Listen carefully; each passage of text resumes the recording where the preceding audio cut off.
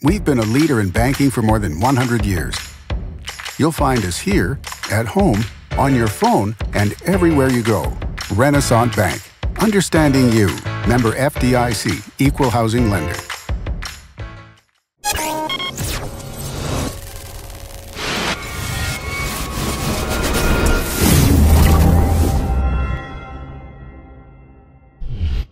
Sponsored by Renaissance Bank. Good morning. Welcome to Daily Journal Newsbreak, sponsored by Renaissance Bank. Today's Tuesday, October 2nd, and I'm your host, Elizabeth Walters. We're going to take a look at today's top news and sports stories across Northeast Mississippi, but first, a look at your weather forecast. Today we'll have a mix of sun and clouds with a high of 87 and tonight's low around 69. And over the next 3 days, on Wednesday we'll have sunny skies with a high of 89 and a low of 69. Thursday mostly sunny with a high of 89 and a low of 69.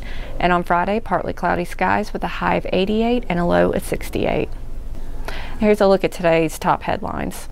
A Renzi man is now charged with capital murder in the shooting death of the Mississippi Highway Patrol trooper Josh Smith. Troy Anthony Eaton appeared before Judge John Gregory and was charged with 1 count of capital murder and 1 count of attempted murder. No bond was set. Eaton surrendered to authorities 5 hours after Smith was pronounced dead early Sunday in Hatchie Bottom near the Alcorn-Tippah County line. The circumstances of the shooting are still unclear, and people who know both Eaton and Smith said they were shocked that the tragedy occurred. The Mississippi Highway Patrol has yet to release details on what transpired at Hatchie Bottom, and the investigation is ongoing. And just hours after news broke that Attorney General Jim Hood will announce his candidacy for governor on Wednesday, Hood spoke to the Lee County Democrats. Hood is currently the state's only Democrat elected to the statewide post, and he hinted at his plans to run for governor next year, but said that he'll say more during a Wednesday morning event in his hometown of Houston. Other speakers were less reserved, with scattered references to Hood as the next governor of Mississippi. Hood stayed away from any attacks aimed at his political opponents and stayed focused on what he described as the values that led him to identify as a Democrat. Mississippi Today first reported that Hood would have a 2-day speaking event traveling across the state announcing his candidacy, but Hood has since changed that to just the Wednesday morning event in Houston so he can attend the funerals of the 2 Brookhaven officers killed over the weekend. Hood's event in Houston is set to begin at 9 a.m. Wednesday. And there's still plenty of work to be done over the next month as Operation Mississippi Gratitude continues to collect items to send to the 155th Armored Brigade Combat Team in Kuwait. Mike Pettigrew, American Legion Post 49 commander, said the goal is to put 4,000 packages together, but they currently do not have 4,000 of anything. Pettigrew wants a baseline of things to put in the boxes, including toiletries, deodorant, soap, toothbrush, toothpaste, and toilet paper at a minimum. The community and businesses have responded well, and volunteers will begin to put together the boxes on Saturday. Pettigrew estimates about 400 care boxes can be put together for now. The biggest expense is getting the U.S. Postal Service to deliver the boxes to New Jersey, where they'll be shipped to Kuwait. While talks are ongoing with USPS officials with the hope of lowering the rate for now, the approximate cost per box is $18.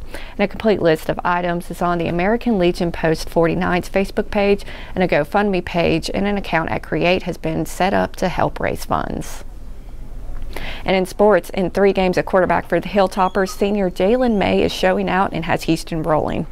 May was part of a quarterback battle in spring and ended up serving in other positions earlier this season, but after injuries at quarterback, he was moved to the position and has since passed for 222 yards and 2 touchdowns, and even more impressively, has 705 yards and 14 touchdowns on the ground. In the last 2 games, he's gone over 250 rushing yards. And just how impressive is he? He had 352 offensive yards and 7 touchdowns just in last week's Division IV 3A win over Choctaw County. The Toppers have 7 players right now that are averaging over 8 yards per carry, and the team as a whole is averaging 350 rushing yards per game and have scored 23 touchdowns on the ground. Houston is 5-1 on the year and travels to Hatley for another division showdown Friday night. And that does it for Newsbreak on this Tuesday. Don't forget that this show is one of the many online offerings courtesy of the Daily Journal that gets you news off the page and on the go. Each story discussed today on Newsbreak can be found in your Daily Journal or online at djournal.com, where you can find a new episode of Newsbreak each weekday morning. Thanks for joining us. I'm Elizabeth Walters. Have a great day.